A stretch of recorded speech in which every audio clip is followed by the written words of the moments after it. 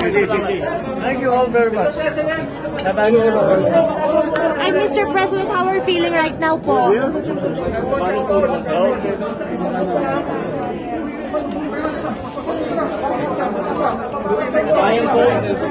Yung mic pa ba lang?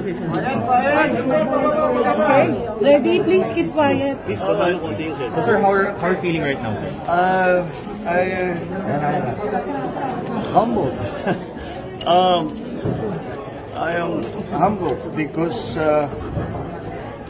for anyone in public service or in a public life, the most valuable thing you may receive from a fellow citizen is their vote. Because embedded in that vote are their hopes and their aspirations for the future. But also embedded in that vote are the trust and the confidence that they give to you to take them to that aspirational future. And that is why to have received over 31 million votes from our countrymen is as valuable a expression of trust as can be had by anyone in public life. And so for that, I thank our people. And beyond that, I promise you that we may not be perfect, but we will always strive to perfection. Thank you very much.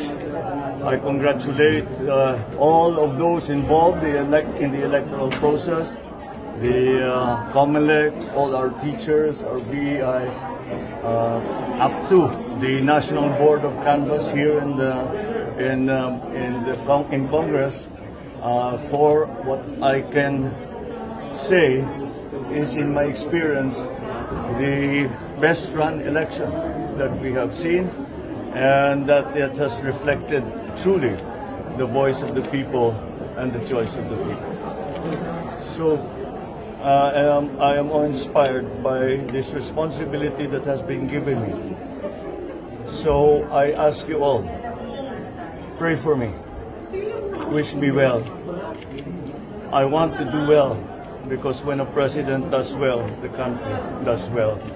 And I want to do well for this country.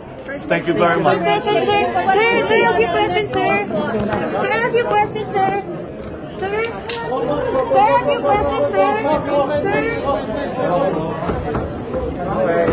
Sir.